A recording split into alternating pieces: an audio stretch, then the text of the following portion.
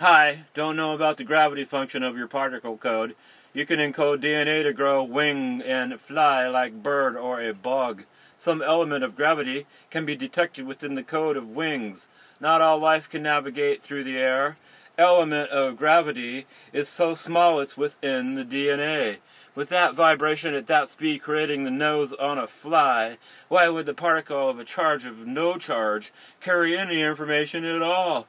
The problem of information becoming chaotic when observing it may have to do with positive and negative matter, not neutrons. There can't be any information existing in a neutral charge because they're null and void, unable to contain information. Information is matter.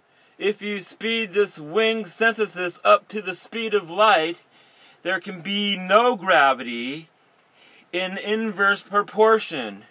Gravity cancels out neutral particles. Inductive research would include large sample base of wing chromosome. Thank you.